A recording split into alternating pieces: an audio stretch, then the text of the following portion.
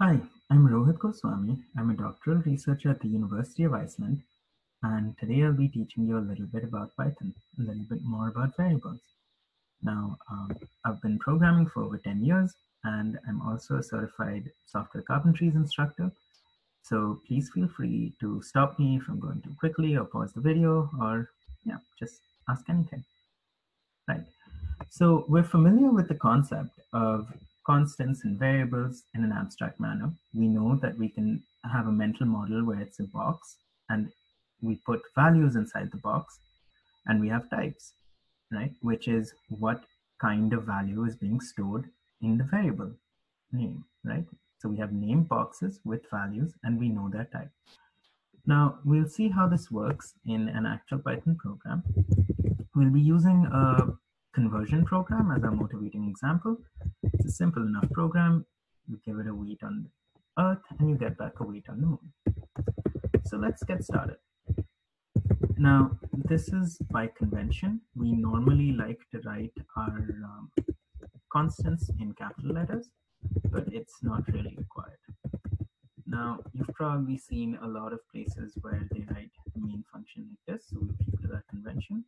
In Python, because it is what we call duck typed, that is, we don't know, the compiler does not know in advance, there's no compiler, what kind of variable we're looking at, it is useful to give it a very descriptive name, right? So that's why earth, weight, string. And why do we say that? Let's find out. Now, before we can run this, you'll remember that in Python, there's a little bit of extra tooling required. So when a program is first executed, it will go into something called, it'll look for an area called main, and we can tell it what to do then. So we're saying if you go into main, then run main. Now, why are we doing this? We want to see the type, which is returned by the input, right? We have given an input function, and we want to know what is happening.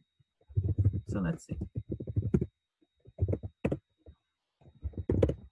And we see that it thinks it's a string, which is good. It probably is, right?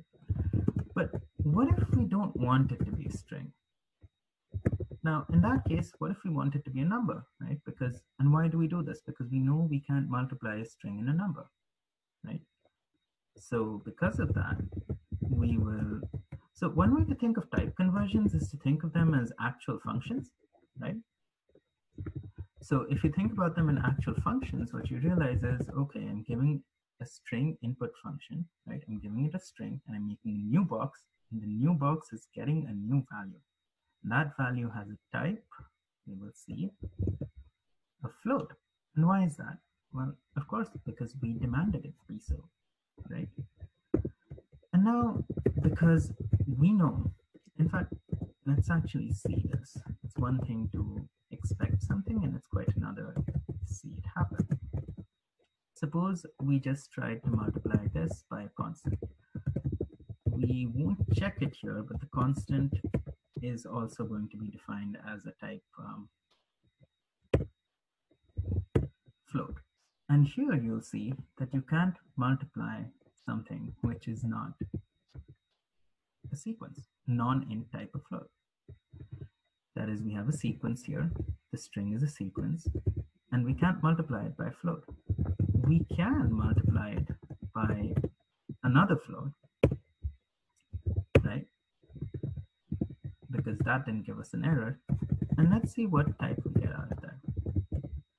We will get, guesses, a float, right? And now finally, because in many other programming languages, these are separate, we would like to see, we will look at two ways of printing this out. One, you've probably seen this before, is a simple way of printing out multiple variables or multiple objects. That worked, but if we try to concatenate them with a plus, what will we get? We can't do that because one is a string and the other is not. So what we do is that we convert it to a string, and there we go, and we're done. So we understand from this that what we're really trying to teach the program is what sort of value is being inputted, right? Because the functions will only operate on certain kinds, certain types of values, but the type in Python is, it is, as I mentioned, duck type, so it does not make any assumptions from the beginning. In other programming languages, you are able to specify exactly what type of variable will have in advance. Python does not do this. So the error handling is also a little bit different, as you can see, which is why it makes a lot of sense to give variables good names. And then when we want a special kind of function to work, when we want to do a concatenation, or if we just want to pass it to another function, which expects an integer, then it's best to do explicit typecasting, which is by simply putting it through another function like float or int,